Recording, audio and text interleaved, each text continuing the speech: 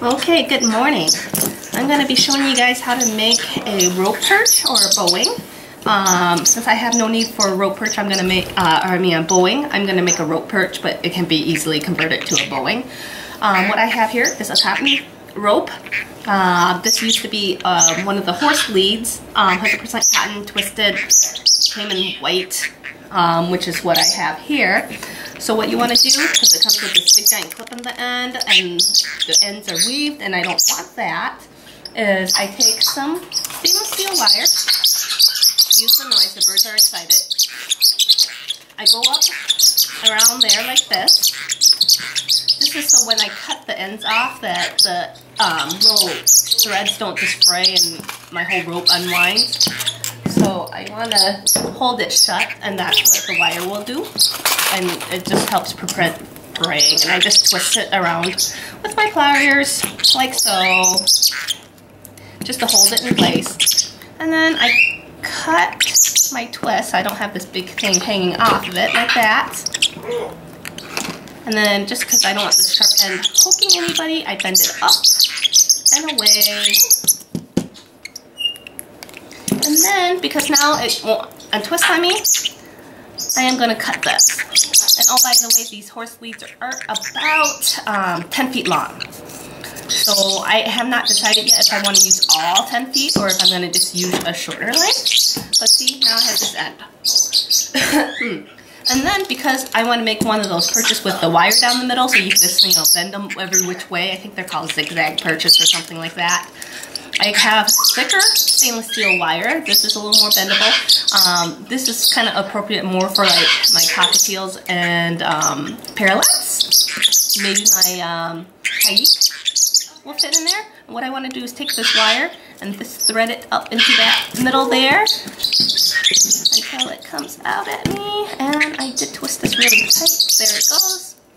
And then, because I want this wire in the middle so the birds don't chew on it, gotta get a little bit of length on there. What I do is I take this rope and I kind of put my wire, let me see if I can show this, wire in these crevices and just kind of wrap the rope around my wire.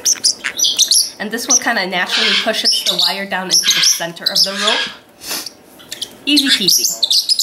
And then as I need more, I unwind my wire and I'll do the length of the rope. And it goes relatively fast once you get the hang of this. And when your birds are not in your way because they want to participate in the toy making. Yeah, that's Wasabi. He's very excited. And you keep twisting it around and around and around. See how it looks very nice? You can't see that wire, and yet, hey, you can make this rope bend whichever way you want. Which is kind of what I like about this. Just keep wrapping, wrapping, wrapping. Like I said, this is a 10-foot lead cotton rope. So it's going to take me a little bit to get it all done, but let's keep wrapping.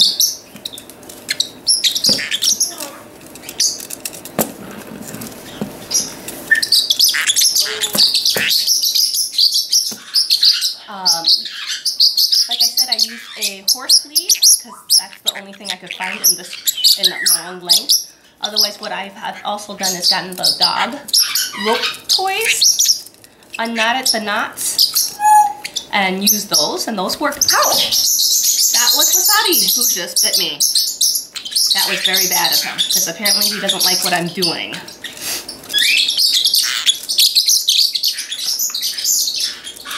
But yep, you can hear him chattering in the background. Naughty bird. Hopefully I have enough. It looks like I'm running towards the end of my wire here. But I should have 10 feet. I guess I gotta reorder more wire. And there's that naughty bird who bit me. For some reason he's very excited about this rope toy. Apparently he's already claimed it as his. Gotta be careful. See that wire showing? I didn't bury that right. So, because I'm trying to avoid getting bit by Wasabi again. But keep wrapping, and then you can, just make sure it gets buried as you go along. And I'm actually gonna Wasabi, who is so revved up right now that he's gonna bite me again if I try to ask him to step up. And there he goes. But yeah, keep going. Basically down the length of the wire. I'm gonna finish it in a second, but I'll show you what to do with the rest. So I have this end right here. Because this cotton rope is only, I think this is only like at most 3/4, maybe half an inch at most in diameter. The PVC caps won't fit over the end because the PVC caps are too big. Instead, I got these little wood pots in the craft section with the hole already drilled in.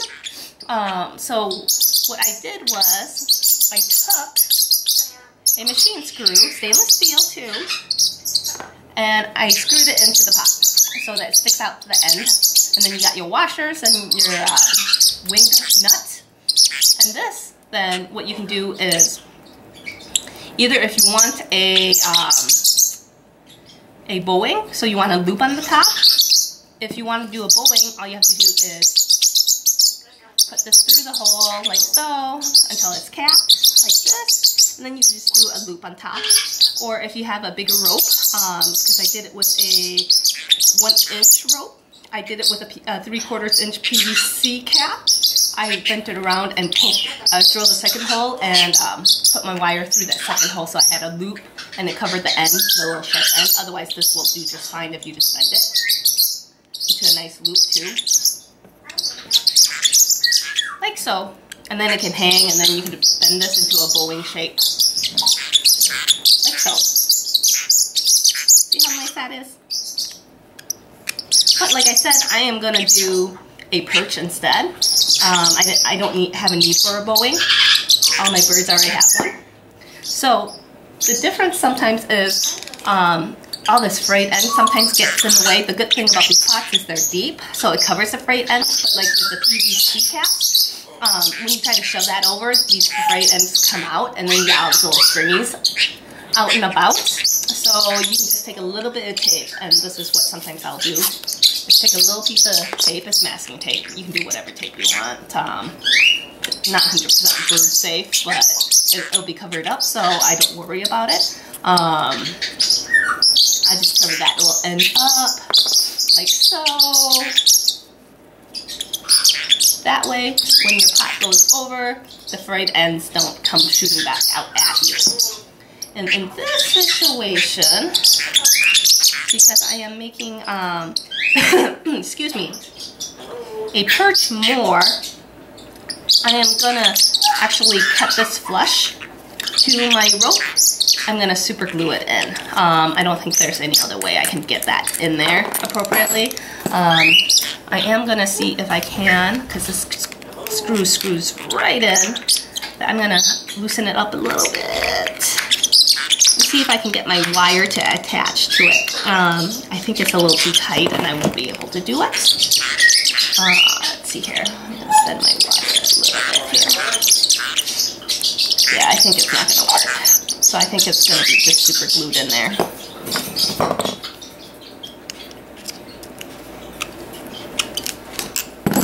But yeah, see how that goes right in?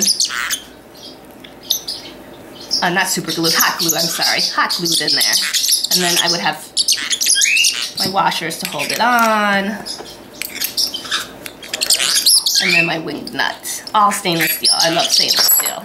And again, see how nice it bends now? But yeah, I gotta